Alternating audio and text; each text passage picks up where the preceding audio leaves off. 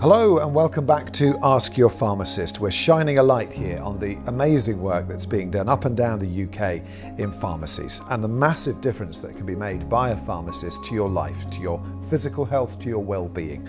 The series focuses on what you can and perhaps should be doing when you head into your local pharmacist. I'm Mike Young. Our expert Sukhi Basra is alongside me once again, someone who's been working as a pharmacist based in central London for 30 years. In this final episode, we take you behind the counter. We lift the curtain on what happens behind the scenes in the pharmacy between you handing over a prescription potentially and receiving your medication. Sukhi, is there such a thing as a typical day for a pharmacist? Never. There's never a typical day. I never know what's going to come through the door. There are some basic foundations that are the same every day, which include dispensing prescriptions, finding stock of medicines that are very difficult to find, putting stock away, answering the phone, resolving queries.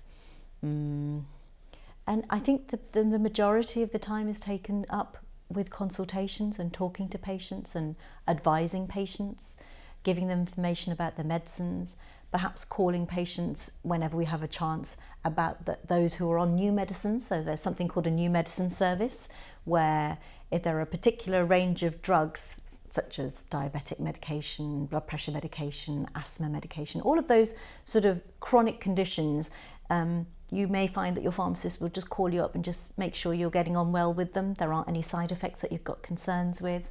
Making sure high pressure isn't becoming low pressure. Yeah, or too low, or yes. Are you having some symptoms that or you're not even taking the medicine because you were never sure about why you were meant to take them. So those kind of quandaries we deal with all the time. So that there is a general background flow that the whole team sort of knows that we need to achieve in that day.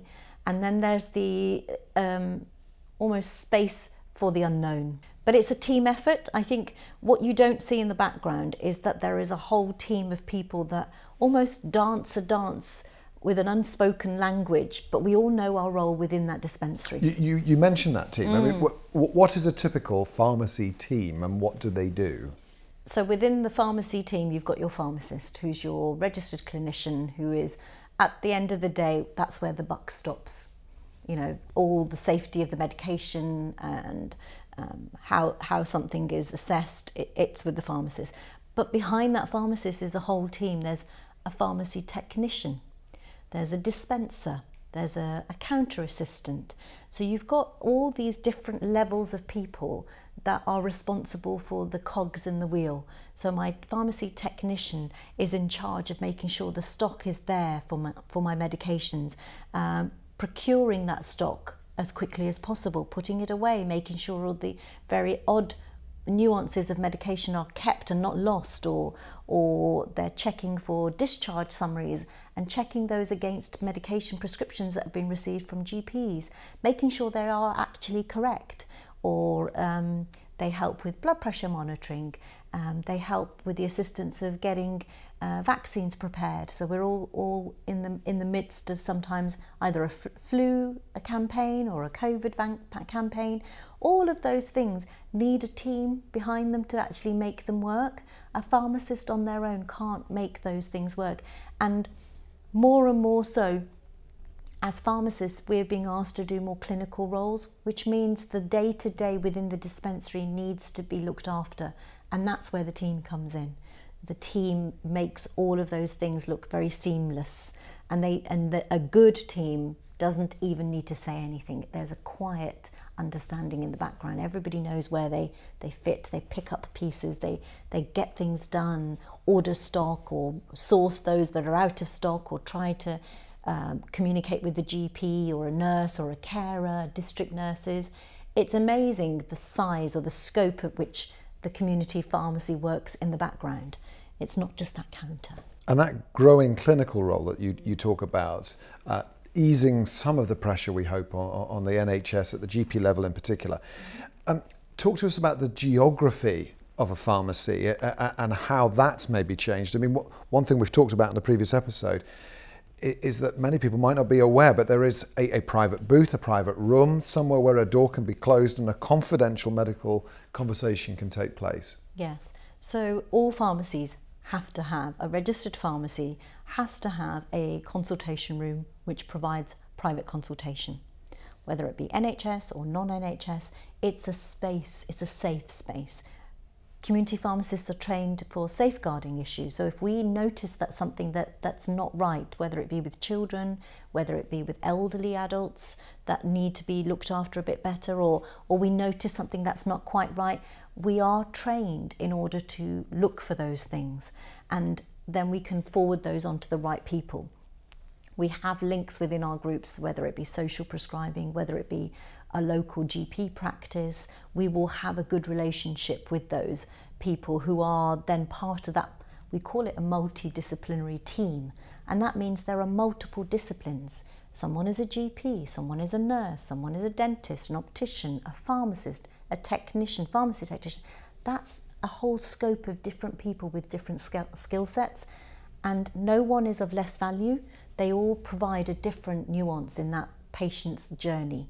Everybody has a part to play in that patient's journey, and they all take those roles very seriously, and communicating within each other is really vital. So I will meet lots of district nurses, and I will communicate with them about things to do with dressings or palliative care, or whether a patient is sort of lost within the system, a social prescriber, a nurse practitioner.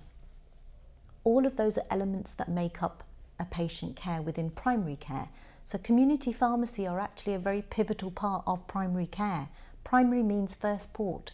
And I know that we sort of generalise and think primary care is only the GP practice in our mind. That seems to be our focus. But actually primary is, where does a patient go first?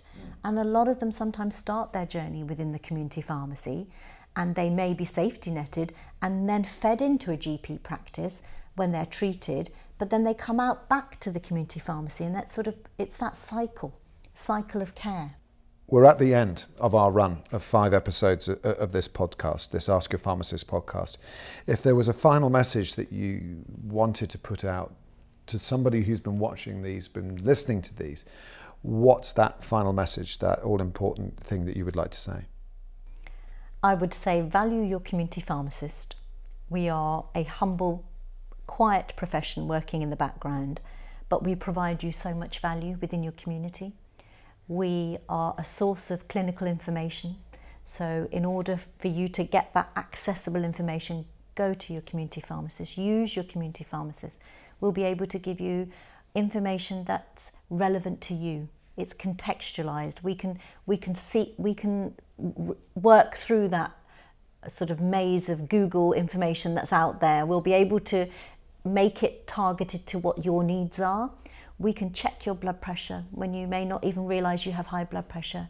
We can provide you with oral contraceptive as women so that it's accessible to you. You don't have to wait for an appointment. There's a trained professional out there. We can give advice about asthma. We can give advice about new medicines, adverse reactions that you might be suffering from. You may even not realise. You may have been prescribed something you don't know what it's for. You've got a trained healthcare professional on the high street at your doorstep. You don't need an appointment. You can just walk in and they're there for you. We're there for you. Use us. We are trained. You can trust us, and we will be completely confidential. And I think just don't underestimate, there is someone in the communities out there looking out for you. Sukhi, thank you so much for spending time with us for these recordings, and I do hope that these podcasts have opened your eyes, offered some valuable insights, perhaps even surprised you on the role of a pharmacy and a pharmacist and what that can do for all of our lives. Ask Your Pharmacist is a Broadcast Revolution production for the National Pharmacy Association.